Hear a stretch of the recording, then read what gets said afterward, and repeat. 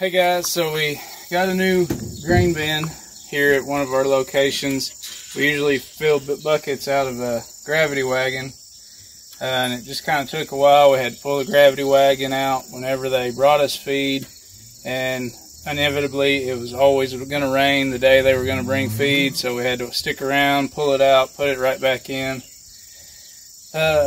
We decided we were going to get an auger for this gator down the road and set it up like we do the hoop barn, where we feed kind of automated. So we decided to go ahead and get a new grain bin, new to us, and set it up here. We wanted to set it up not necessarily temporarily, but something that could be taken down quick and moved if we ever changed how we operate or needed to move it. So we got these concrete blocks and set it up on that.